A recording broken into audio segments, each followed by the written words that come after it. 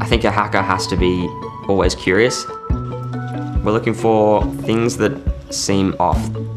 So we're trying to break the system by giving it input that it doesn't expect. That's what we're looking for. Jackson Henry is a regular 17-year-old juggling high school and exams. He's also a computer hacker.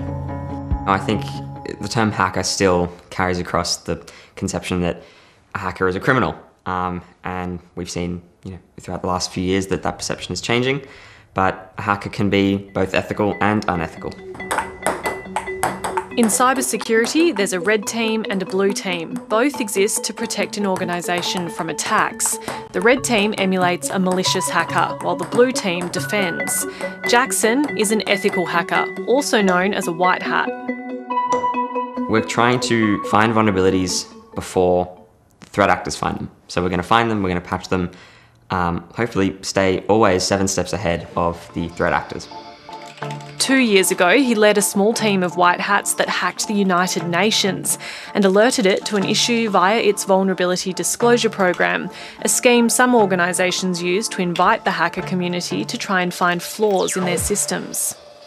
We found a security misconfiguration that exposed, I think it was around 100,000 highly sensitive records that could have been weaponised if it fell into the wrong hands. But the white hat hackers don't always get there first. The data of millions of Optus customers could be sold to criminals. The apparent cyber attack against health insurance giant Medibank Private. Latitude Financial stock remains in a trading halt tonight after it revealed hackers have taken the data of 300,000 customers. The recent surge in cybercrime has impacted millions of Australians and highlighted the urgent need for more cybersecurity workers, with an estimated shortfall of up to 30,000 unfilled positions over the next 4 years.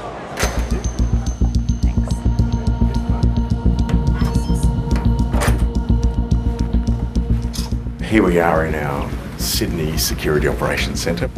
The staff are assigned to different clients. They'll watch for behaviours where it means a criminal or a nation state is inside a computer system. Right, so how often are you picking up that sort of activity?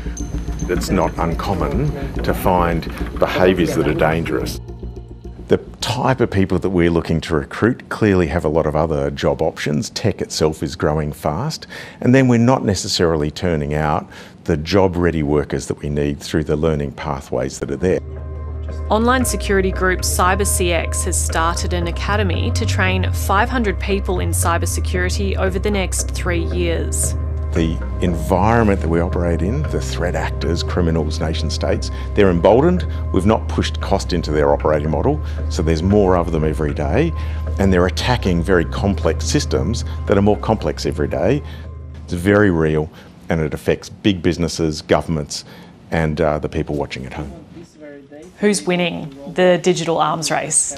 I think we can see who's winning. I mean, there's good defense going on as well, but you have to keep in mind that it's really asymmetric, right? So you literally could have just sort of one person who stumbles across a software vulnerability who's able to cause an incredible amount of damage against an organization that might have a security team of 100 people. Former cybersecurity journalist Jeremy Kirk has spent years researching and speaking with malicious hackers and the IT pros fighting back.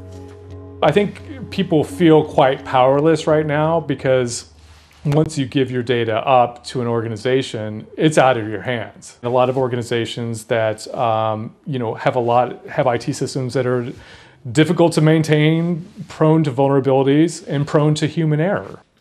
What are we looking at here? We're testing a Department of Health website at the moment. And if you did find something, say on the Department of Health website, what would happen? Well, they have a vulnerability disclosure program, and they allow reporters to submit any findings to their security contact email. So we'd report it, get a response, and get it patched swiftly. While the Australian government sometimes provides recognition for this kind of reporting, it doesn't offer so-called bug bounties like in the United States, which are cash rewards offered to ethical hackers who find flaws in certain government systems. Bug bounties are one part of a much broader problem. but it's not a silver bullet. We need to teach people how to configure systems correctly in the first place, the business practices they have. How do we educate their staff? How do we monitor for systems when a hacker invariably gets in, and how do we respond to those attacks when they occur? In a statement, the Minister for Cybersecurity, Claire O'Neill, told 7:30 the government is considering whether more incentives are needed to support the ethical hacking community to report vulnerabilities. Whether or not bug bounties are introduced in the public sector, Jackson isn't worried about making money in his chosen field. So I'm still in year 12. I've got my sort of HSC coming up, still complete those.